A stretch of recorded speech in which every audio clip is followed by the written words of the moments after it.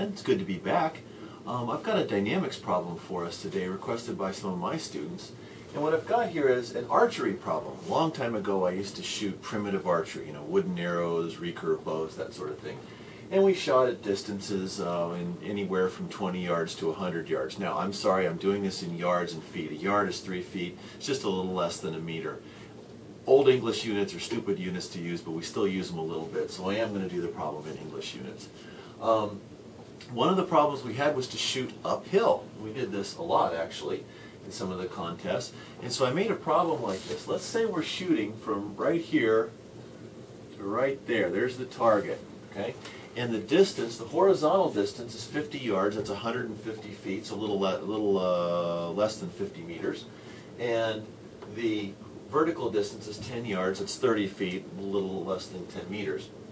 Okay, I did some measurements on my bow, and not the muzzle velocity, but the velocity of the arrow when it came off the string was 165 feet a second. So I'll call that V naught. That's 165 feet a second. And there's some angle here, theta, that I would have to hold the bow at, you know, going up like that, in order to hit that target. So what would that angle be? So we're given all this stuff right here. Well, find theta. Okay, that seems pretty easy. Well, the way we're going to have to do this, we're actually going to have to figure out two things. We're going to have to figure out the time the arrow's in the air, and then we'll also figure out theta. So the solution to this works the same as the solution to a lot of these kinds of dynamics problems, any kind of ballistic problem certainly. The arrow is very streamlined, the drag is very low, so we're going to assume for right now that the aerodynamics don't really matter much, and that the force opposing the motion of the arrow, the force backwards on it, I guess, is very low compared to its inertial force, ma, basically. So the velocity doesn't change. So the big idea here, is that we're going to do this we're going to divide the x and y directions up, and we're going to solve for x and y motion separately. So we're going to divide x and y, and the other big idea, by the way, that's x and that's y, just to make sure we know what the directions are. Also, that's going to be the origin of my coordinate system right there. Okay, I can put it anywhere I want. It's easiest if I put it right there where the arrow is going to come off the bow.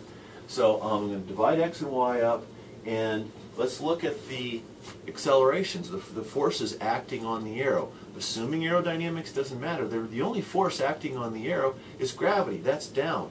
There are no forces acting on it in the horizontal direction. So Vx is constant, not a g. Try that one more time there. Vx is constant. That means a sub x equals 0. And the last big idea here is that ay is constant. Okay? The only acceleration is the acceleration due to gravity. That's downward, and that's constant. So this is going to make this, we can divide this up easily. So the first thing we're going to do here is we're going to say that the position in the x direction as a function of time is Vx, that's the x component of velocity, times time, plus x0. Well, I've made that 0 since that's the origin of the coordinate system. That's why I did that, to make it easy. And y sub t is going to be 1/2 gt squared plus vy t plus y0. Now these two expressions are straight out of whatever dynamics book you're using. This is what you get when you have constant acceleration, and this is the one you get when you have constant velocity. I'll get my head out of your way here so you can see that. Okay? And again, this goes to 0 since I put my origin right there at the release point. Okay, well, what are Vx and Vy? Well, if I know that, let's see, that's theta, and that's V0, that must be Vy, and that must be Vx. Makes sense. And so if I've got a triangle, a right triangle, man, that sure looks like there ought to be some sines and cosines in there, and there are. I can say that Vy over, let's see, maybe I can clean this up a little bit. Vy over V0 equals sine theta. So Vy equals V0 sine theta. And let's make sure I'm staying in frame there. I am, I'm good. Okay.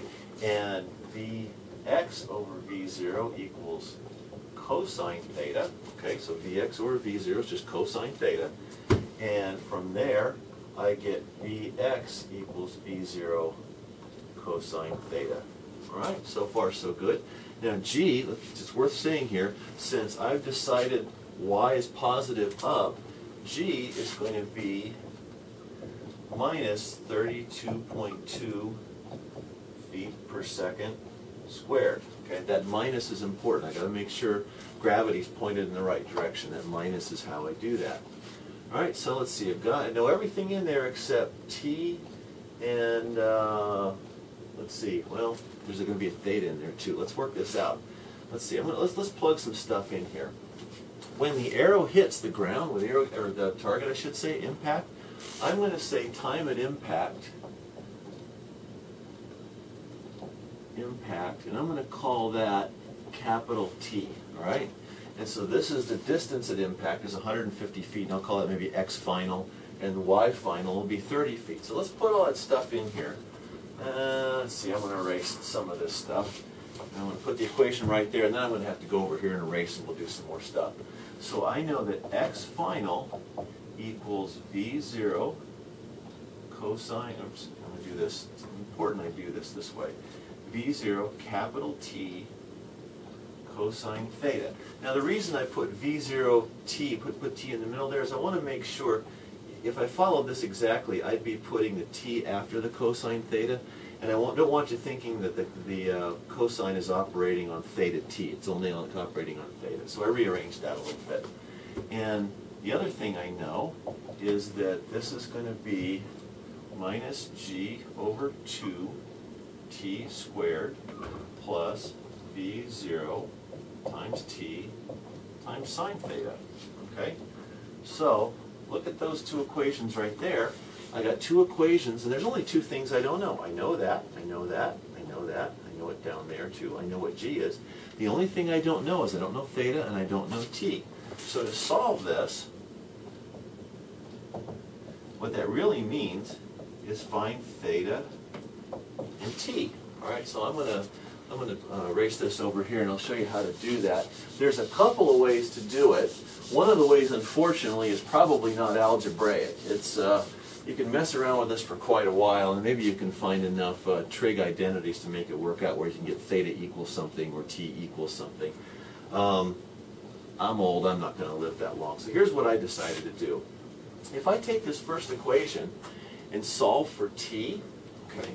Let's maybe put some numbers in here first. So a lot of us are happiest working with numbers, and so that's 165 t cosine theta. Again, I don't know t and theta. So what I can do is if I work this out, this works out to be, oops, not 10 over 10. That's 10 over 11. T equals 10 over 11 cosine theta, and where I got that, it's 150 over 165 cosine theta. All right? If I take that expression and I plug that in wherever I see a t here, okay, I'm going to wind up with one equation and one unknown. So I'm going to get, let's see, that's going to be 30 equals minus 16.1, because 16.1 is half of 32.2, all right, times, okay, 10 over 11 cosine theta squared plus 165. Now I'm going to cheat a little bit here. I'm going to use the unsimplified expression. Not really cheating. I'm going to switch gears here a little bit. 150 over 165 cosine theta. And the reason I did that is because the 165s will cancel out. And let's see, I probably need to put a sine theta there, right? Okay, that looks about right. So look at this. I've now got one equation and one unknown. One equation, the only thing I don't know is theta. Now I can simplify this a little bit. I can cross those out, and I can do a few other things, but it isn't going to fundamentally get much simpler than this. Well, there's two things I can do here. I can simply subtract 30 from both sides and just plot and see where the function goes to 0. Or I can plug it into my calculator and have it solve it. Whatever I do, I probably want a 0 on one side. So let's do one more thing here. This is a very minor simplification. Let's see, 10 over 11 cosine theta squared plus 150. That's going to be sine theta over cosine theta. You can make that tangent if you like. That's still just fine. Okay, so there. That's about as simple as that's going to get. I can do two things. I can plug this right in here. Let's just give this a name. Helps to give it a name. And I'll just, since I don't have any imagination this morning, I'm going to call that f sub theta. If I plot f sub theta versus theta and find out where that curve goes through 0, I'll find the value of theta that makes this equation true, and that's the solution. Or I can plug f of theta into my calculator and say, tell me the roots. Okay? The root of an equation is just the value of the variable, in this case theta, that makes the equation equal to 0. So it's kind of the same thing. And the last thing I want to do here is tell you what the answer is, so you can work it out for yourself and know whether you got it right or not. There's actually two thetas. Theta 1 is 0.288 radians, and that's 16.5 degrees. And theta 2 equals, just make sure I get this right, 1.48 radians, and that equals 84.8, I think. Okay?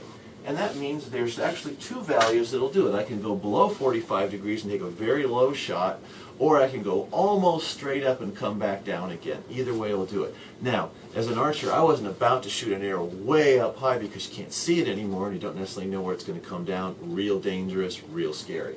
I would have taken that shot any day. All right? So there you go. We're shooting uphill. We're solving some basic equations that describe the ballistic flight of arrows.